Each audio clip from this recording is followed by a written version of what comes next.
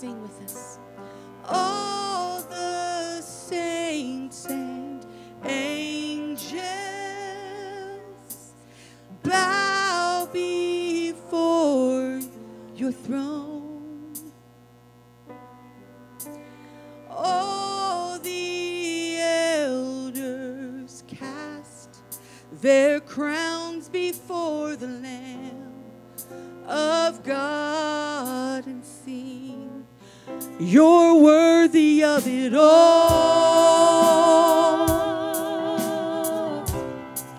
You're worthy of it all. For from you are all things, and to you are all things. You deserve the glory. Let's sing that verse again.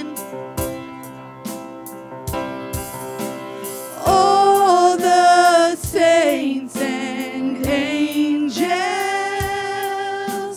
bow before your throne. All the elders cast their crowns before the Lamb of God and sing, you're worthy of it all. You're worthy of it all.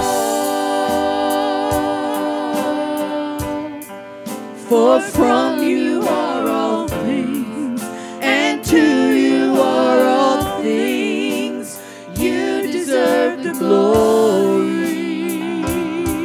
You're worthy. You're worthy of it all. You're worthy of it all. For from you are all things, and to you are all things.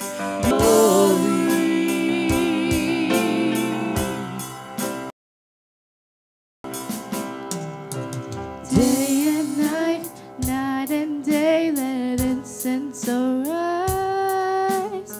Day and night, night and day, let incense arise. Day and night, night and day, let incense arise. Day and night, night and day, let incense arise. Day and night, night and day, let incense arise. Day and night, night and day.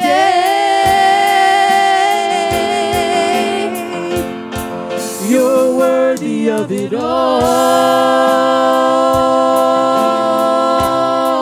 You're worthy of it all. For from you are all things, and to you are all things. You deserve the glory.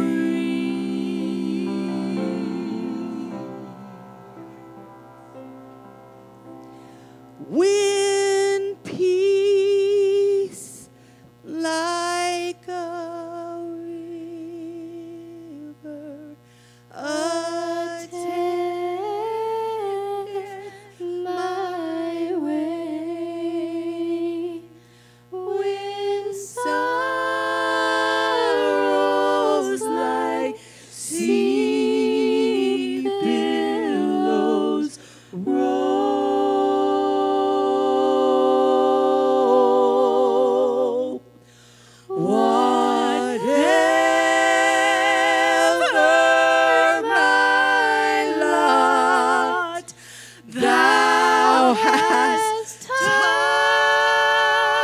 me to say, it is well, it is well with my soul. Let's stand and worship. It is well, it is well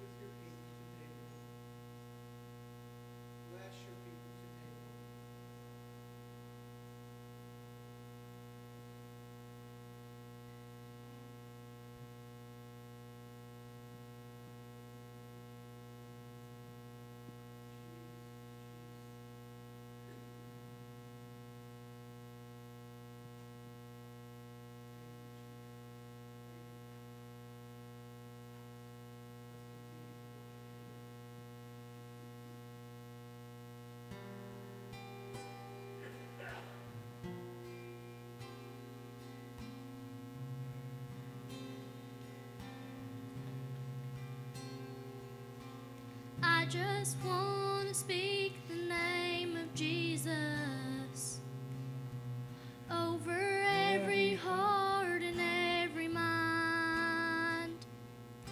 'Cause I know there is peace within your presence. I speak Jesus.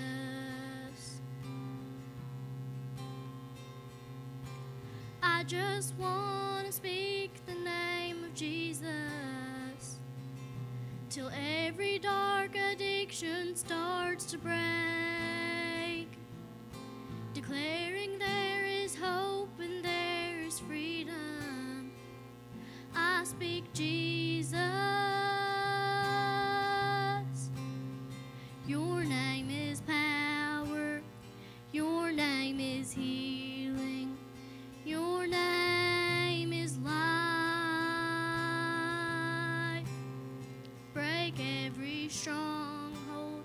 Shine through the shadows. Burn like a fire.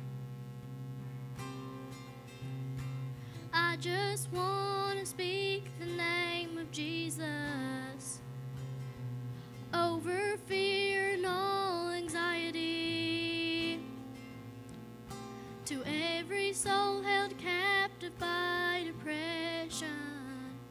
I speak Jesus.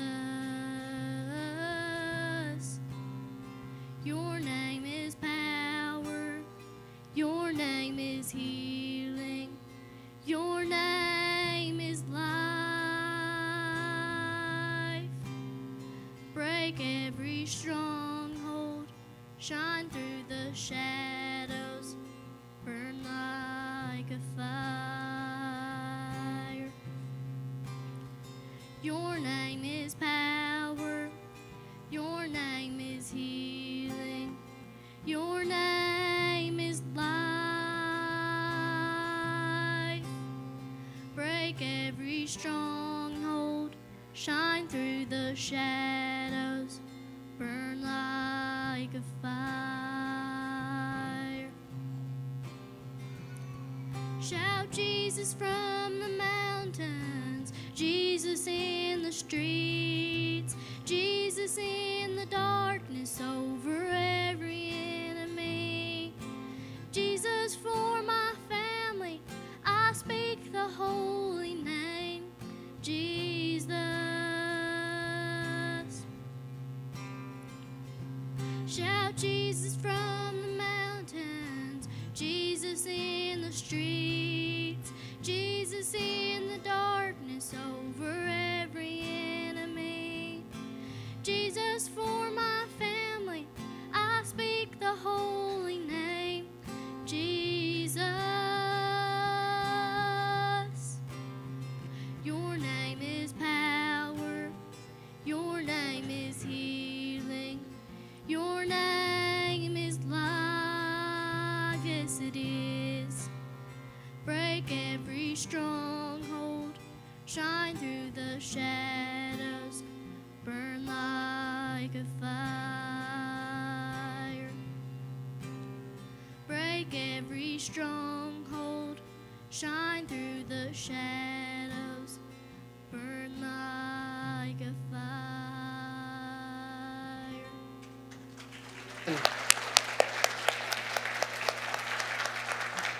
Amen. Thank you, Jesus, for that name that is so powerful. Jaslyn, great job. And Big Paul did all right on guitar, didn't he? Big Paul. Let's give Big Paul a hand. A great. Thank you, Jaslyn. What a great song. What a great name, the name of Jesus. No wonder he said, you must become like a little child to enter the kingdom of heaven. Us adults get so tainted by the world, don't we? Kind of wears us down, chips away. But here's the beauty of it. Jesus, give me the faith of a child. Help me to see people the way you see them and the world the way you see it. It's a beautiful thing. Kids, you're dismissed to go to kids' church. All the kids heading to kids' church.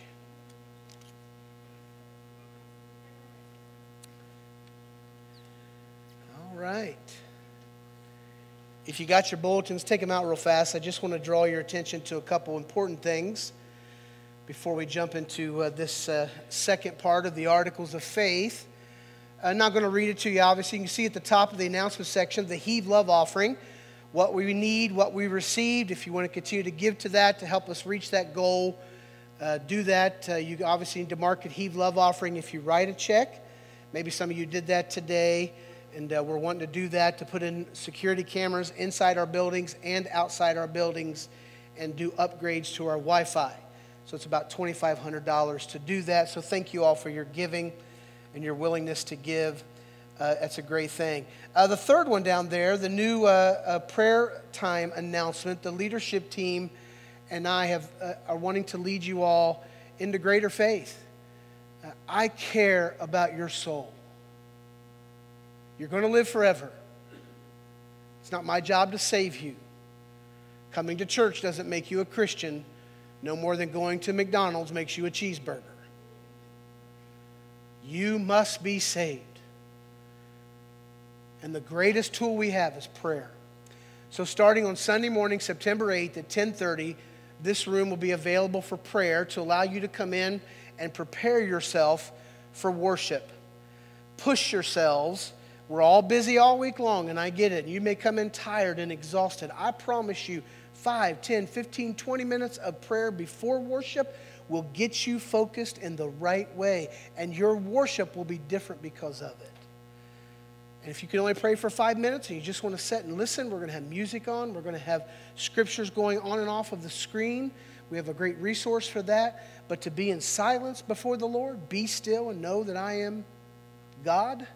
If we rush into church and not even thought about that He's God, and then we want Him to bless us, God says, we're not on the same page. Prayer is the way to do that. So we're going to be starting that. Along with that, when you walk out of the sanctuary and turn to the left, the leadership team has turned that room into a prayer room. And we are organizing prayer, part of our prayer ministry team people, to be in that room after church every Sunday morning.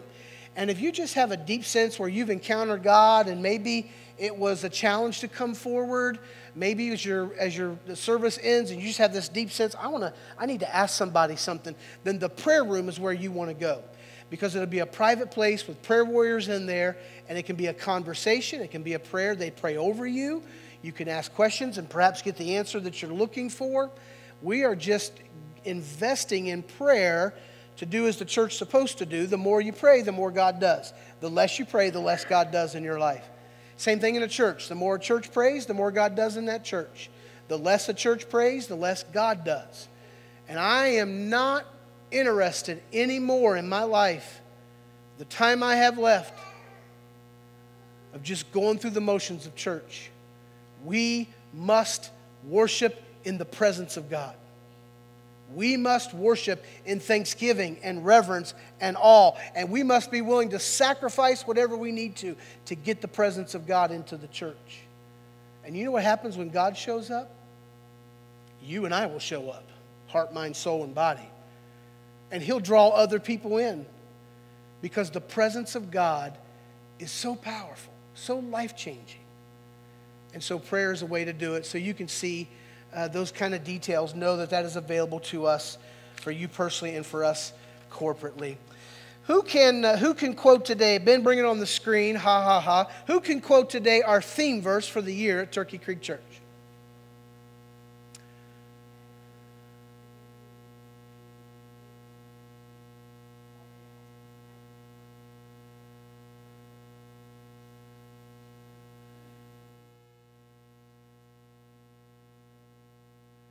That's the first verse you've ever quoted from memory. That is amazing. Wow. Oh, it's on the screen. No. That's our theme verse. Great job, Amy. I encourage you to memorize that. This is where God's leading us. Now to Him, God, who is able to do immeasurably more than all we can ask or imagine, according to His power that is at work in us. To Him be the glory in the church. In the church, He gets the glory.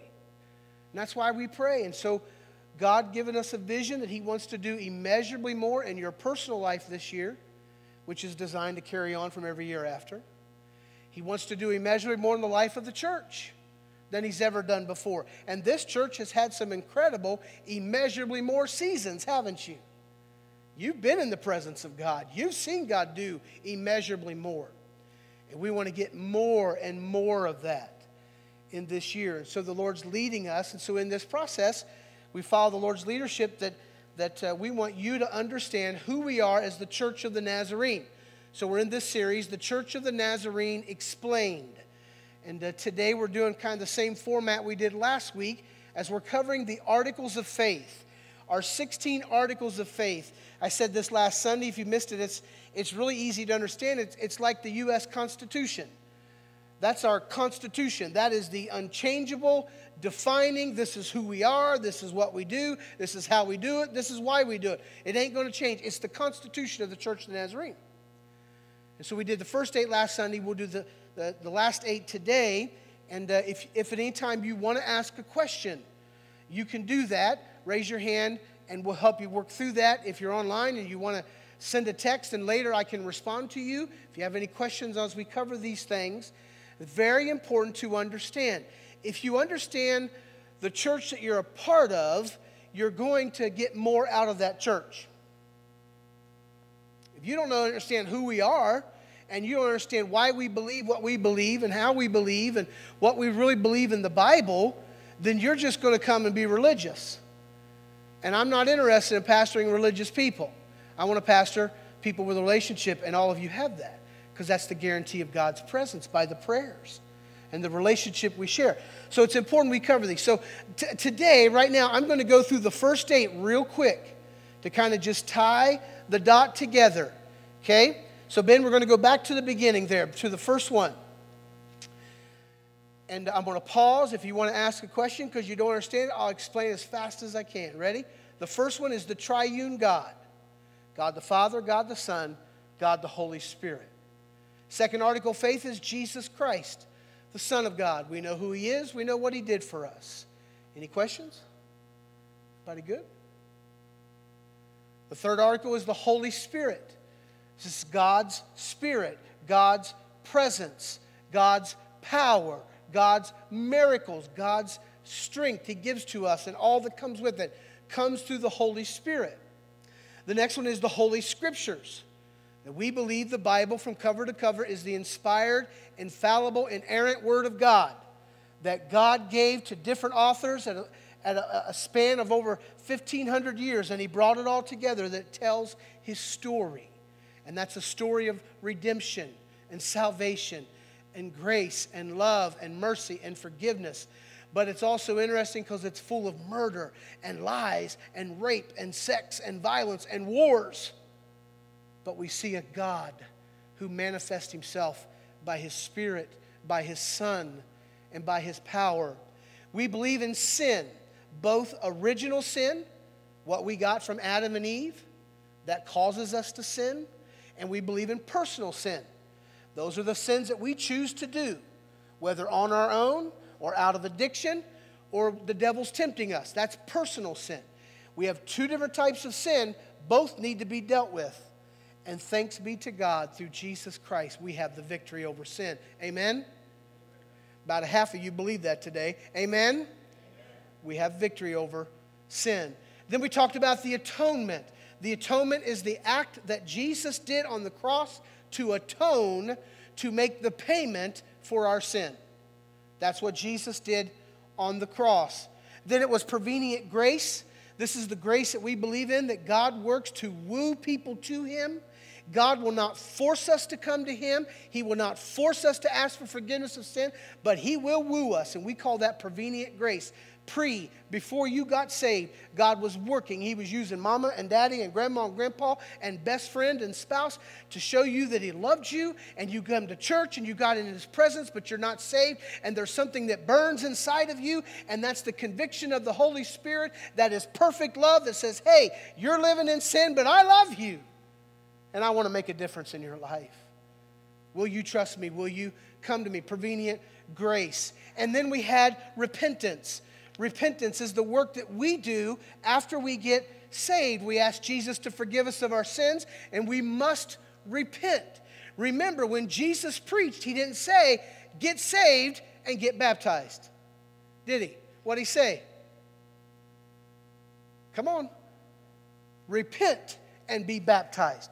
Repentance is turning away from the sins that you've been committing and walking in complete opposite direction of faith, by faith, in trust, in obedience to the Word of God and the life we're supposed to live. And I repent of it, God. I'm not going to do it again. So give me victory over the enemy where he tempts me. Help me to not hang out with the same crowd and do the same behaviors that leads me to that personal sin that flows from this original sin in my life. I don't want to go to hell for eternity. I don't want to struggle as a believer. And we have victory because of repentance. Turn away from it. Get out of it. And you can live in victory. So we believe in repentance. All right, here's the next 8. So I'm going to read a section at a time in these. If you have a question, slip up your hand. Most of them are pretty easy to understand. Clarification that I gave last week that's good today is our articles of faith are written by some of our best minds in the Church of the Nazarene. Our theologians, our scholars, our doctors at the high level of our universities. God called people, God equipped people that understand theology in every detail. These are the people that write this stuff. So, article number 9 is justification, regeneration, and adoption. We're going to explain each of those. Justification, regeneration, and adoption. We believe that justification is the gracious and judicial act of God by which He grants full pardon of all guilt and complete release from the penalty of sins committed and acceptance as righteousness to all who believe on Jesus Christ and receive Him as Lord and Savior. Any questions?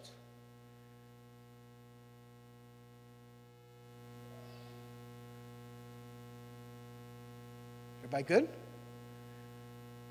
My mama used to say, justified, it's just as if you had never sinned. Justification. The next says, we believe that regeneration, or the new birth, is that gracious work of God whereby the moral nature of the repentant believer, that's important, the repentant believer, is spiritually quickened and given a distinctively spiritual life capable of faith, love, and obedience. So we're regenerated. Anybody play video games in here? You ever fall off a cliff in a video game and then you start back at the same place? Good illustration. You're regenerated back in the game. Well, spiritually we are regenerated. New life comes in. Questions on that one?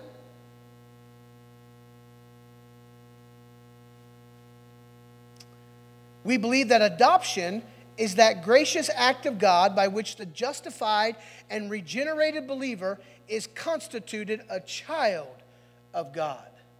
Man, aren't you glad for that one?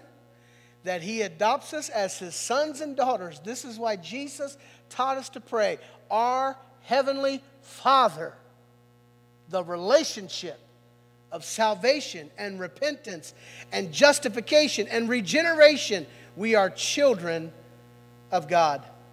The last one on this one, it says we believe that justification, regeneration, and adoption are simultaneous in the experience of seekers after God and are received by faith, preceded by repentance, and that to this work and state of grace the Holy Spirit bears witness. Questions there? Remember the moment when you get up from the altar and you've got peace like you've never experienced? You've got joy. You feel clean. That's what that is. The justification, regeneration, and adoption that flows from the Word of God. So good. All right, our next one here, Article 10, Christian holiness and entire sanctification. We believe that sanctification is the work of God which transforms believers into the likeness of Christ. I'm going to pause there on purpose. That's what it is to be sanctified. Is your heart, mind, soul, life, attitude, actions, morals, values, beliefs, everything that makes you you is a reflection of Jesus and who He is. That original sin, we talked about that last week, is removed and you're filled with the Holy Spirit and you are chipped away and molded and shaped into the image of Jesus. When you pray, God, I surrender all, sanctify me. Take the me out of me that makes me sin and fill it with the you that will be in me that will make me like you. That's a powerful prayer. It's a daily prayer. It's a daily encounter. It is wrought by God's grace through the Holy Spirit in initial sanctification or regeneration, simultaneous with justification, entire sanctification, and the continued perfecting work of the Holy Spirit, culminating in glorification. In glorification, we are fully conformed to the image of the Son. Y'all see the process there? You see, that's not a one and done. That's a daily walk, a daily prayer, a daily encounter, a daily work by prayer itself and the Word of God and accountability and encouragement and all that goes with it. Everybody see that process? And then we are ultimately glorified when we cross the threshold of heaven because we have lived holy lives like Jesus on earth. Now I know we're getting deep here. Any questions? Everybody good? Thumbs up if you're good. Thumb down if you're confused. Okay, y'all are brilliant. You're smart people. We believe that entire sanctification is that act of God subsequent to regeneration by which believers are made free from original sin or depravity and brought into a state of entire devotement to God and holy obedience of love made perfect. Questions on that one?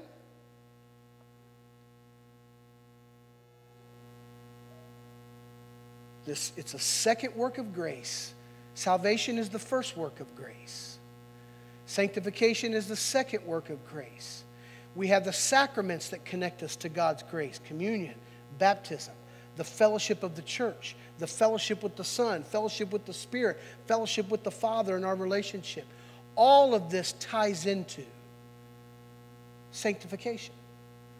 We need to be sanctified.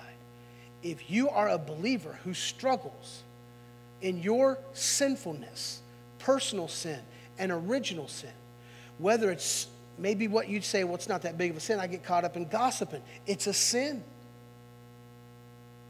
Well, I've never murdered anybody. I've never committed adultery. I've never robbed a bank. It's all sin to God.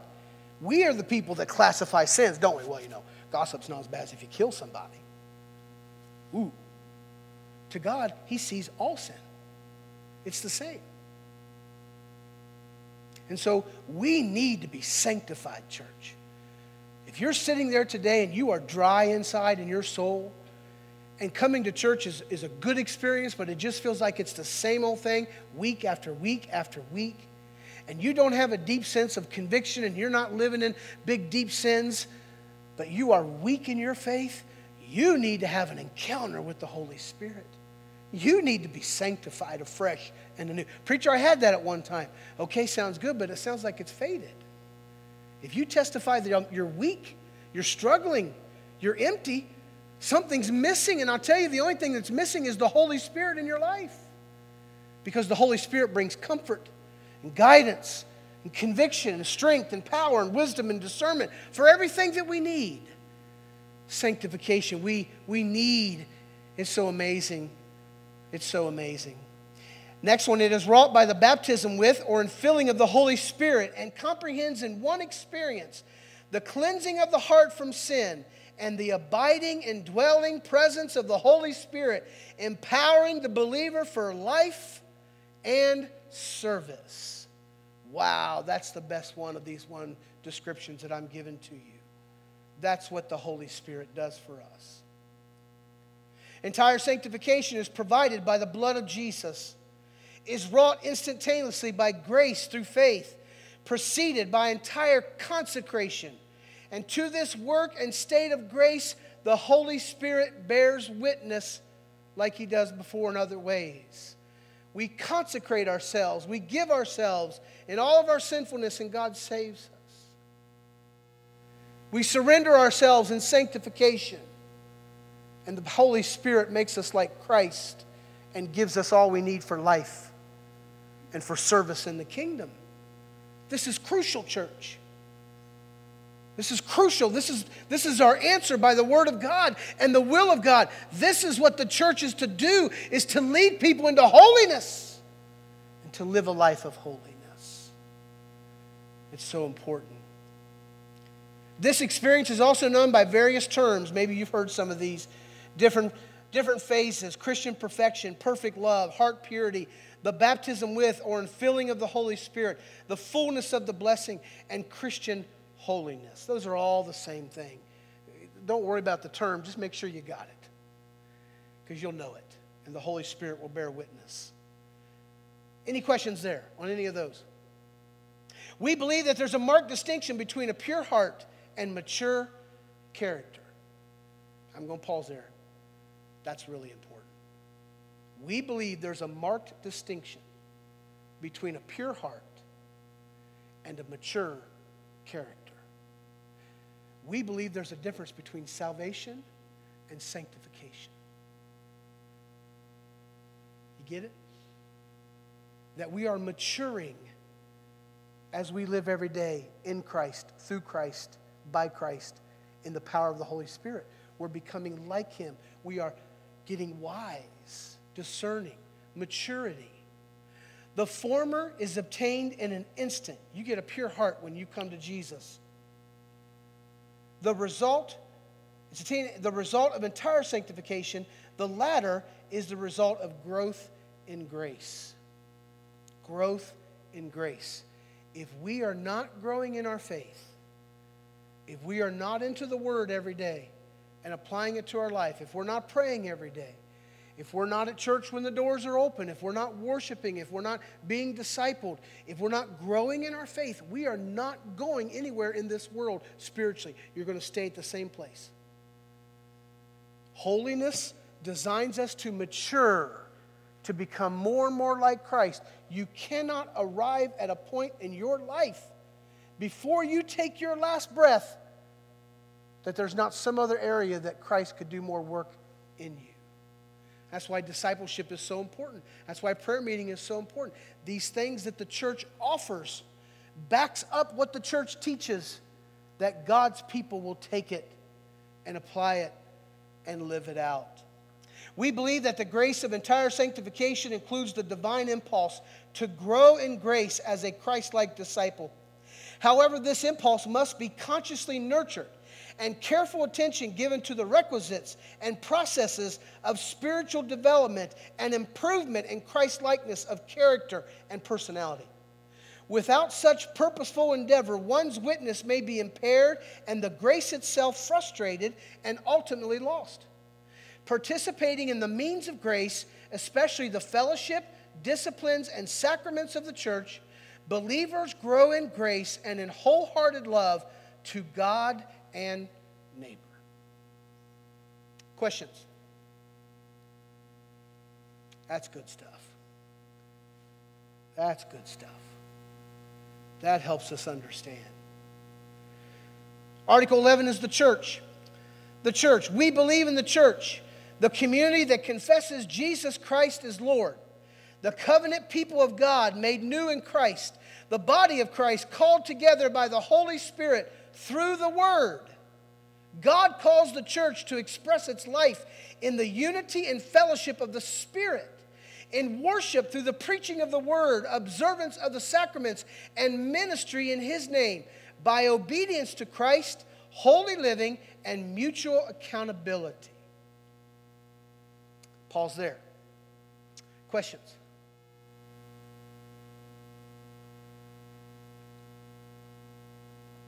Now know that when we say the church, we first of all talk about the universal church. The universal church that Jesus started, that today has true Christians in it, and the Word of God is preached. And the ministries are real. And the Holy Spirit bears witness in the lives that are being transformed.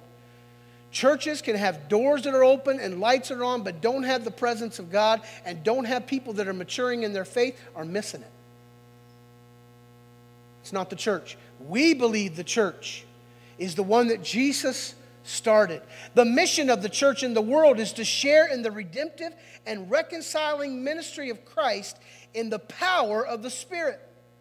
The church fulfills its mission by making disciples through evangelism, education, showing compassion, working for justice, and bearing witness to the kingdom of God.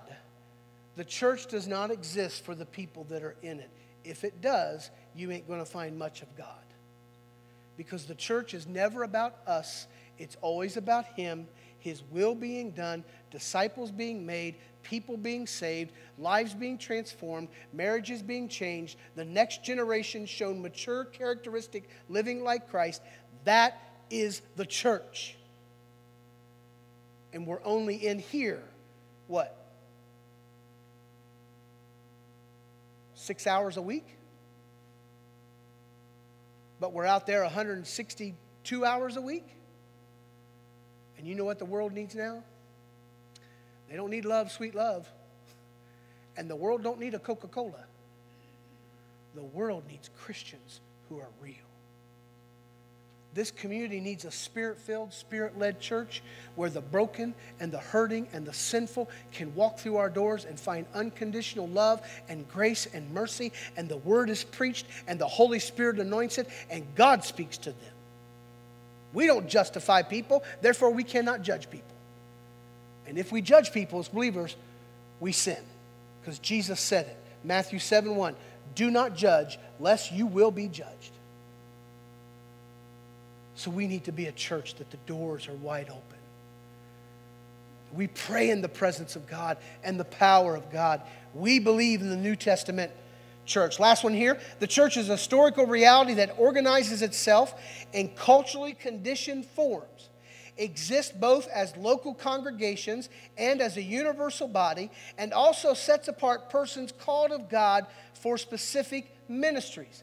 God calls the church to live under His rule in anticipation of the consummation at the coming of our Lord Jesus Christ. I like that last line, Miss Rita, because even though I'm the pastor and the Bible says I'm the spiritual leader of the church, it ain't up to me. And I don't have the authority, and I don't have the power. He does. It's His church. And so I seek Him to say, Lord, what do we need to preach? What do we need to sing? What ministries do we need to do? How do we need to organize ourselves? What do we need to do, God? And God shows us, and you take it to the leadership, and the leadership gives it to the people, and the people follow the leadership. What's happening? The church is being the body of Christ in the world today. That's why our mission statement says, we are His hands, His feet, His heart, His mission. The church. Questions on the church?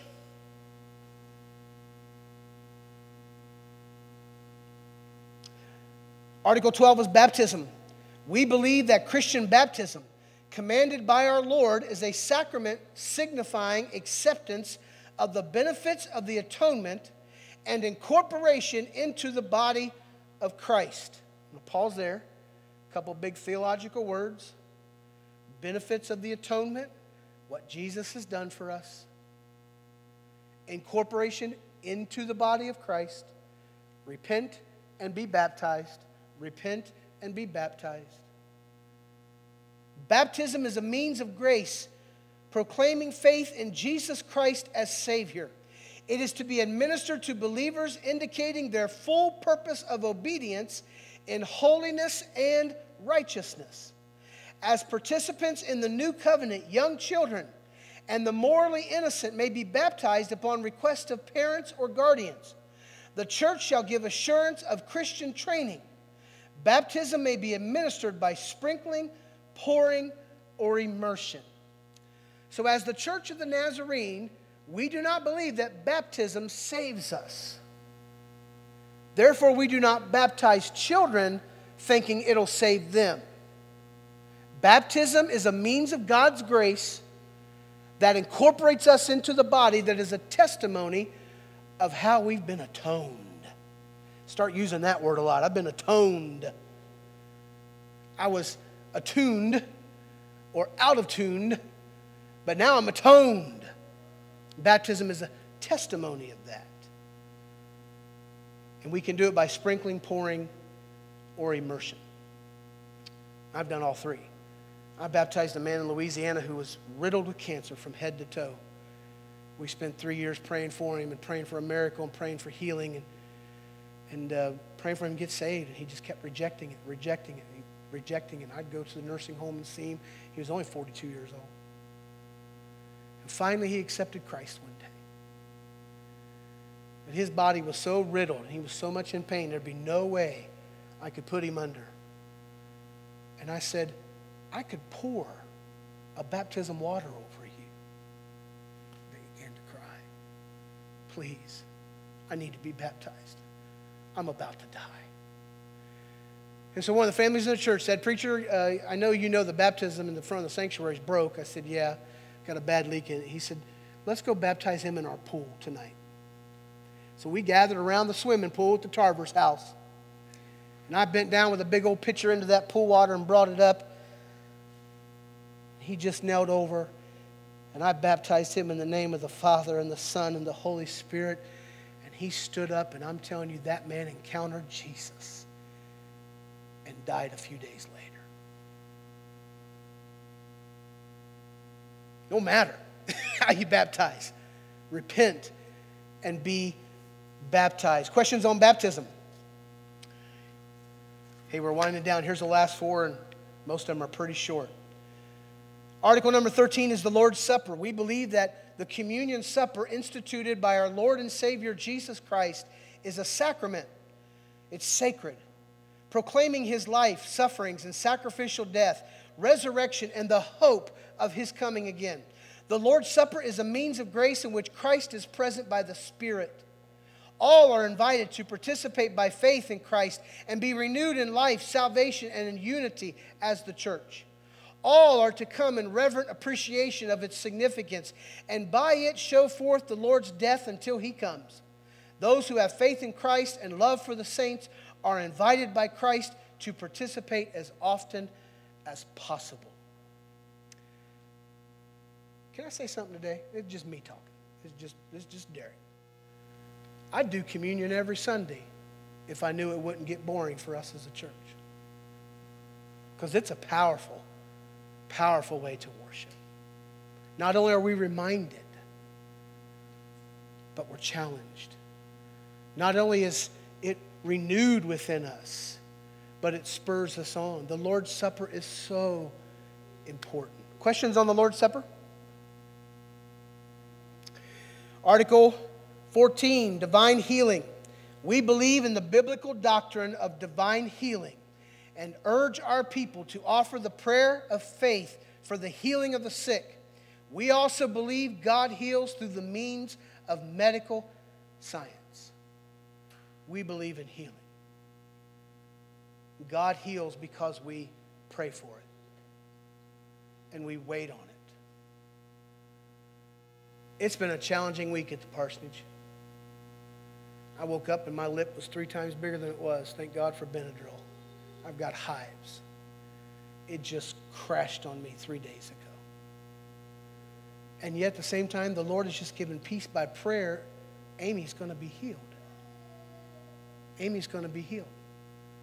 And when you're confronted with that word, and many of you have been, and you know that deep sinking feeling of death knocking at the door, oh man. But I'm glad today that I serve a risen Savior whose Father is still healing people. Sometimes it's medical science. Sometimes it takes a long time. But God is still healing people. And if you believe that, say amen. Amen. Article 15, the second coming of Christ. We believe that at the end of the age, the Lord Jesus Christ will be revealed as Lord of all. He's going to split the sky and everybody on planet Earth is going to see him. The Israelites, the Jewish people, will turn their eyes to the one they killed. He's coming. He will come again in glory and power to establish fully the kingdom of God that he proclaimed and initiated in his life and ministry. As the triune God first created heaven and earth, God will renew them in the new creation where He will dwell eternally with His redeemed people. We who are alive at His coming shall not precede them that are asleep in Christ Jesus. But if we are abiding in Him, we shall be caught up with the risen saints to meet the Lord in the air, so that we shall ever be with the Lord. In that day, God, who in the cross triumphed over all evil powers, will complete His loving purposes for creation. There will be no more suffering, injustice, or death, and God will wipe away every tear from His people's eyes. He's coming, church. He's coming way sooner than you think He is. Are you watching the news? Are you staying attuned with Russia and Iran and Syria, which we are very confident, I'm very confident as your pastor and friend, that is Gog and Magog of Ezekiel 38. They are preparing for war to attack Israel. Ezekiel 38 is coming. That's how we know we're in the last days. The lawlessness in America, the lawlessness around the world, the looting, the rioting, the violence. This is all biblical prophecy. The faith of many growing cold and turning away from God is biblical prophecy. I'll stop there. I'm telling you, church, He's coming sooner than we think.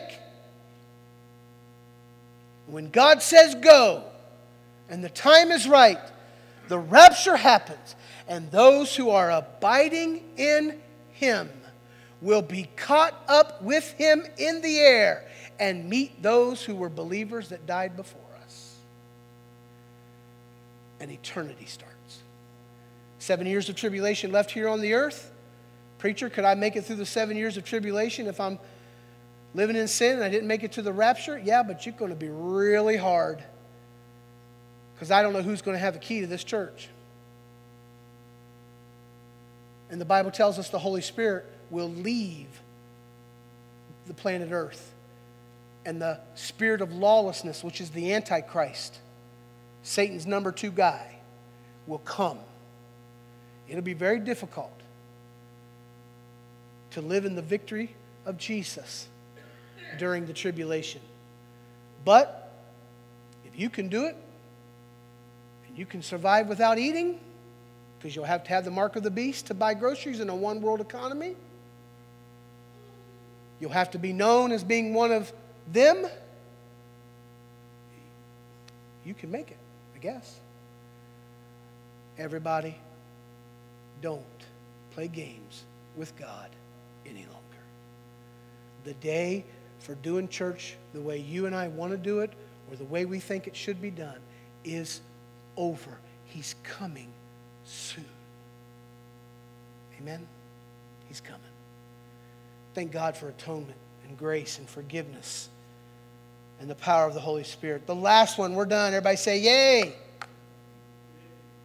Well, some of you want to stay longer. Okay, all right. The last article of faith of the Church of the Nazarene. Resurrection, judgment, and destiny. Resurrection, judgment, and destiny. We believe in the resurrection of the dead, that the bodies both of the just and of the unjust shall be raised to life and united with their spirits. Quote, they that have done good unto the resurrection of life, and they that have done evil unto the resurrection of damnation. That's the Holy Scripture. Questions there? This is the one article where when you read it, you kind of go, ouch. Wow. But it's true. We believe in the resurrection of the dead. So those who have died, who are in the faith, resurrected to life. Those who have died who were not in the faith, resurrected to damnation. I'm going to go ahead and say it now. I was going to say it later. I'll say it now. I say it all the time. I want you to understand this. God does not send people to hell. That's not biblical. People will send themselves to hell for eternity because they chose to reject all that God did and gave to us.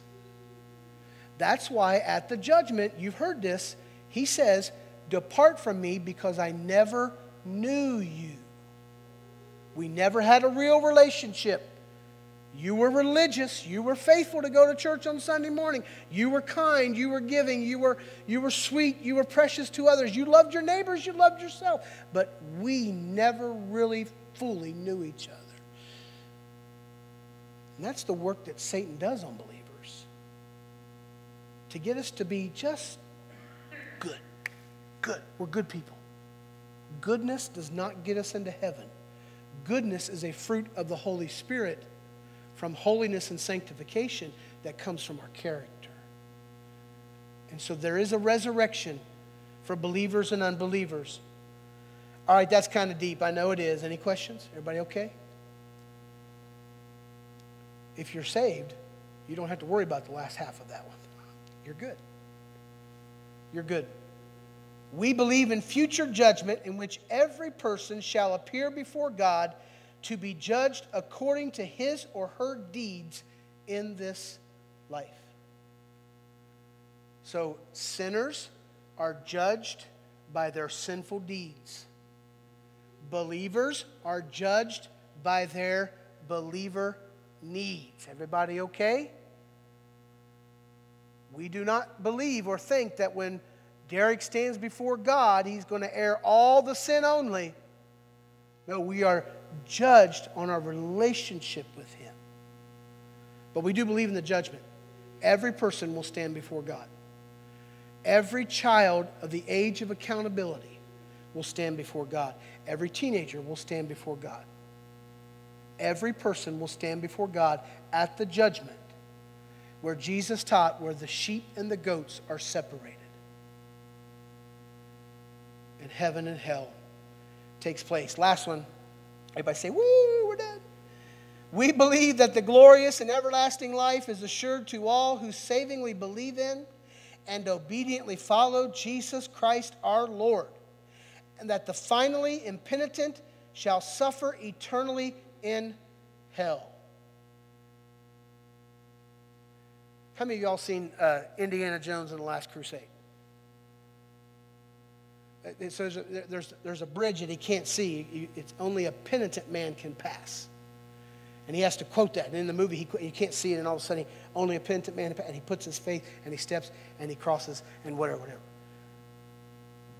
That's the opposite of an impenitent person. A person with no faith. A person with sins have not been forgiven. Those are the people that will go to hell for eternity. So our understanding of our articles of faith is crucial. This understanding of these 16 things not only define you as a member of the Church of the Nazarene, but gives you a clear understanding of who we are and what we believe in. My hope is that in your understanding of these, and if you want to talk about them more, please call me. That'd be great. I'd love to do that. I want you to understand each of these because of all the things that'll happen. Two are the most important. It'll make you stronger in your faith as you follow Jesus obediently. And the Holy Spirit will burn in your bones to look at your loved ones and say, I just need 5 minutes. I need to tell you about Jesus and what he's done in my life. I know we've never talked about it. I know it's a silent topic. I know we avoid at Christmas politics and religion. Every family does it. But I need you to know that he's coming. And I love you so much that I need to tell you, you have got to get saved. And if you want to know how, let me know. I'm not judging you. I'm not condemning you. I'm not trying to force you into something. I just need you to know I love Jesus so much for what he's done for me. And I love you just the same as my family member. You need to be saved.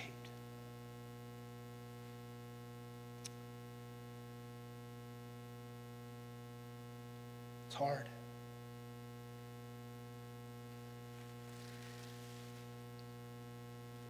Thanks, everybody, for tuning in today. God bless you. Have a great week. We're going to go ahead and stop the broadcast.